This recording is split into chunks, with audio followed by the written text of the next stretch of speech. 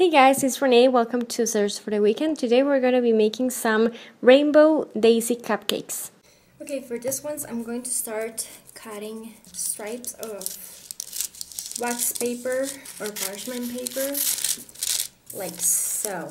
I have my stripes in here, so I'm just going to zoom in so you can see what I'm going to be doing.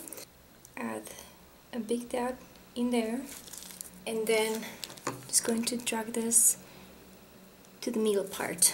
Take your time, and then I'm going to just let it crust. You do have to wait until this crusts, but we're going to be working with other colors at the same time. I'm just going to leave a space in there. You don't have to follow any precise order of sizes, but just so they look kind of even, like so. And I'm going to let all of this guys crust. You know, if you apply all your petals, the 5 petals, all in once without letting them dry, the whole thing is going to be blending and you're not going to have the, 2D sort of effect. I'm going to go with my blue one and then drag it in toward so it can meet the other one, like that. Going on the other side and then meeting them in the middle part, like so. And I'm going to be making the same in all of them, and I'm going to wait for it to dry. These two have dried. I'm going to place the 4th one in here, kind of close to the rest. I'm going to drag it in,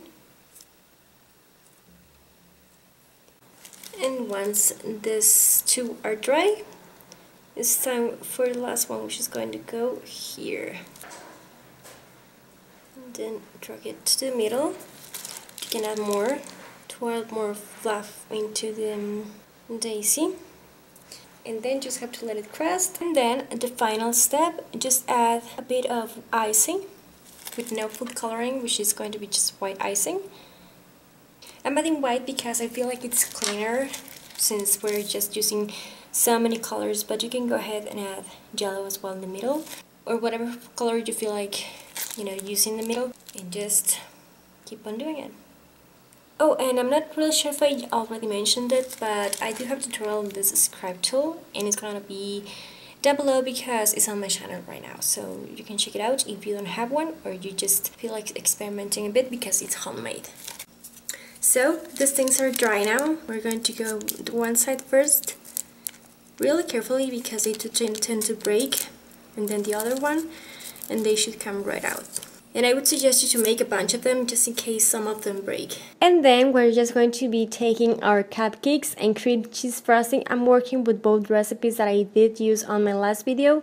Link is going to be below. And I'm just basically adding the frosting on the middle part of the cupcake and then just spreading it towards the edges. If you want to know more about that, just click on the link that I mentioned before.